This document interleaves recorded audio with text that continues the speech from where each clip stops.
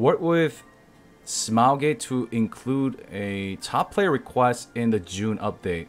A top player request. A stronghold research available at item level 1460 that improves alternate characters' honing rates on their journey to item level 1415. So it ends at 1415.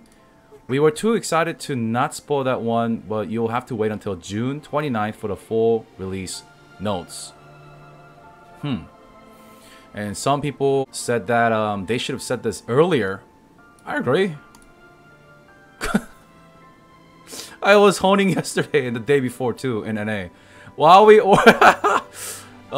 originally hoped to release the June update earlier in the month, a few factors played into the update moving to the end of the month. Working with Smilegate to add in the player requested stronghold research, our teams focusing on ridding the bots, queues that came with the bots, evaluating other content set to arrive, and adding in a few player gifts. Now, wouldn't it be a banger if they just told us this? It's not that we don't like delay. I mean, delays suck, but just I think most of us just wanted that communication. In the June-July roadmap we released earlier this month, we shared that the Yoz's Jar cosmetic system would arrive in the June update. After taking another look at the system's design and listening to player feedback, we've decided to remove Yoz's Jar. Yoz's Jar, that's this right here. About $150. You get ×5 of these. And pretty much, I hate this system, man. It's the loot box thing. You use the urn, use a fabric, 14 pieces, and then you have a chance of getting the legendary skin. So I have the golden one, and there's the black one. You can't choose the color, it's random. I hate the loot box because I lost so much money to it. But after that incident, I've been just getting it from the auction house directly with the gold, sorted by price. There you go, it's right there. But anyways, I've covered it in this video. This one, I hate the system. We've decided to remove Yoz's Jar. First, some background. It's important to us that players have a path to acquire items from our in-game store without spending real money. Nearly every store item can be acquired with crystals, available by trading gold through the player-run currency exchange F4. So they're talking about blue crystals here. Items acquired with royal crystals are also tradable through the player-to-player market. The market allows the community to play an active role in the valuation of items. It makes the economy within Arcadia highly flexible, letting players trade items as they see fit. Okay? Through these avenues, nearly all items are available in exchange for in-game earnable currencies, such as name change, with a few exceptions, like character slots and names. Name changes, okay? Character slots. Should have put that in there, but yeah. Yoz's Jar, with that context, let's discuss Yoz's Jar. This cosmetic system includes a variety of epic skins and 2 signature legendary skins for each advanced class per slot. As fashion plays a critical role in vanquishing, we were excited to introduce, past tense, a collection of unique looks. However, the epic and legendary skins aren't purely cosmetic. They give a stat buff. They provide a small 1% and 2% respectively. Yeah, but most people are already wearing epic. So going from epic to legendary is a 1.905 attack power increase. 1.905. Every advantage is critical as players engage in Lost Ark's challenging activities, like the newly introduced Legion raids. While the skins from Yoz's Jar would have been available to everyone through crystals, and the player-to-player. So what they're saying is craft it, buy these stuff with royal crystals, right?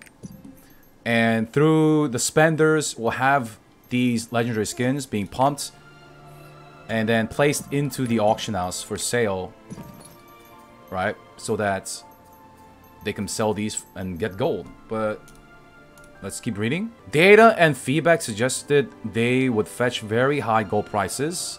Well, yes, because of the bots and inflation and RMT, making it difficult for players to acquire legendary skin. Yes, you should include free-to-play players to acquire the legendary skin because it's inflated, much less a matching set.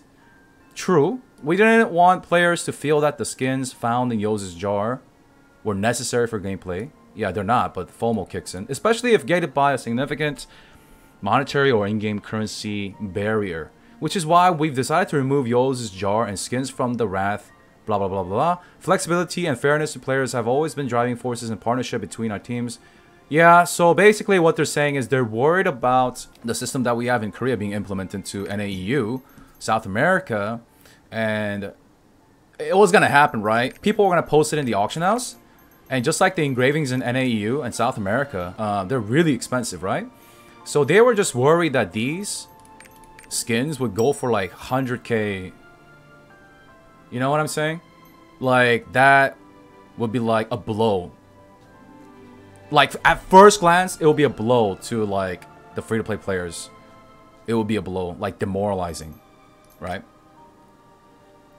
And the loot box system sucks, in my opinion. I don't like it at all. I know some people like gambling. I mean, I got my limits. But anyways, so what? That's how they ended it? Okay, so there's a follow-up from Rocks. Yo's jar and the legendary skins will not be available in June updates. We don't currently have a new path forward for making the skins available. We would like to revisit this currently, keyword, revisit this keyword, and do so if possible, but not, that is something that has not, but that is something that has not been decided on at this time. And I guess players just want this soon, as soon as possible, in a fair system that is affordable, achievable, because of the power spike, as well as whatever else, because it looks good, status symbol. I think people really like the looks, right? So basically, they were gonna implement the Yo's jar, and they thought, I don't know why, that NAU South America would have been fine with it. Before the game released, like I said in this video, I don't think people would have liked this system. Why didn't they anticipate this and rework it ahead of time? But anyways, they need a delay on the skin, the legendary skins. And it's also confusing why we're going Season 2 instead of Season 1. Anyways, hopefully they get this sorted out very soon. EU loot box news? Yeah, maybe. Who knows? Whatever it is, it's delayed. And I think what people really want is... they really don't want the legendary skins to go away. They just love the looks, right? I'm not talking about like the stat boosts. People just want it for the looks, because it looks pretty banger. Art is subjective. I really like them. I really wanted it on my NA Scrapper as well, but it sucks it's going away. But if they're going to take the time to make it a better system, then, I mean, I'm all for it. To thank players for their patience and celebrate the launch of the June update, we're excited to announce that two gifts will be granted to all players. We'll be giving all players a growth support pack, which contains Destruction Stone Selection Pouch ×5, so 1,000. We'll also be giving all players a Mokoko skin. Dude, been begging for this one. Pick your favorite one and the battle. Oh, we're getting up to the latest ones. Up to all the latest ones. Okay, that's good. With the snowman, Mokoko outfits included. Destroyers should be happy. Everyone should be happy. Not completely, but Mokoko skin is nice. These gifts will be available to claim after the weekly downtime on June 30th. Okay, store updates. June update will also include some of the new store items for players looking forward to switching up their outfits. They're adding in, this is from last year around June or May. We're adding new cosmetics to the in-game store. The Shadow of Stern collection and Umar collection. Oh. Oh, this one. Okay. Umar. Which is, I believe, in the shop permanently in KR. This is the one. Yeah? This is not dyeable. Alright. That's for the male models. Alright, let's go back.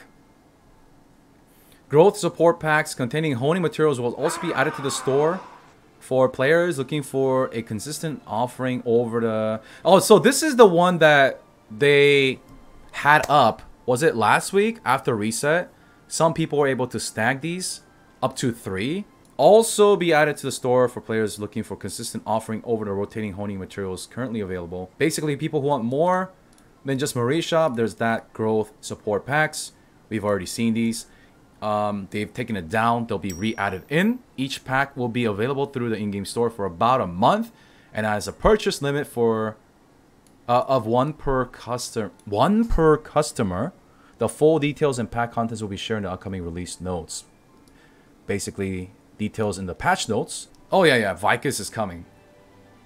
Vicus and Kungulanium, the turtle, 1460 Guardian, as well as Vicus normal hard, 1430 and 1460 respectively. This Thronespire dungeon is the bridge.